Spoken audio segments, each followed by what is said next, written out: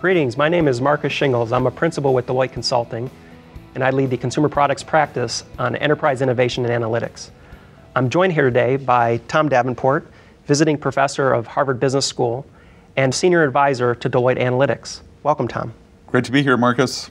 So Tom, let's talk about the research that we've been doing. So we've spent a lot of time interacting with the industry, leading academics like yourself, and there were essentially 5 key conclusions and recommendations that we came up with. The first one being that this industry is lagging in its capability around analytics. Well, yeah, it was a bit of a surprise. I mean, at one point, the consumer products industry, I think, was an overachieving industry with regard to analytics. But since then, I think other industries have kind of moved out ahead, and they've really moved more into predictive and prescriptive analytics that kind of tell you what's going to happen and tell you what you should do about it, as opposed to the more descriptive reporting stuff that still predominates in consumer products. Now, granted, there were a couple of exceptions, companies that were being very innovative in this industry, but in general, most had kind of stayed at the same place they'd been for quite a while. And that brings us to our second point, actually, which is that technological innovation and digital innovation is growing at an exponential pace, and it's going to change this industry in many ways. Well, and I was impressed by the aspect of the study that didn't just look at what's happening inside the consumer products companies themselves, but you did a systematic review of all of the big data startup activity out there that's really going to affect this industry. Yeah, we spent a lot of time out in Silicon Valley and Chicago and Boston, New York, going to these startups and looking at these innovations and understanding what is the data that comes from a mobile coupon app that some of the big CPG companies will be using. What's the data that comes from some of the electronic tags that this industry will see, can use in their supply chain. And that's where you started to really understand, well, this is the big data for this industry.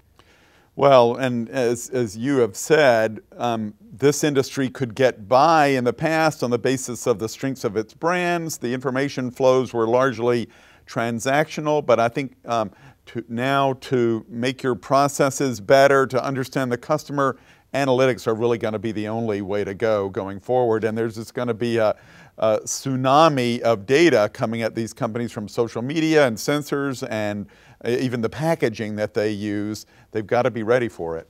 Yeah, and that's to our third point about this industry's preconceived notion of change is about to be disrupted. Up until this point, if you didn't have a strong analytical IQ as an organization, you could actually survive really well based on the breadth and the success of your brands.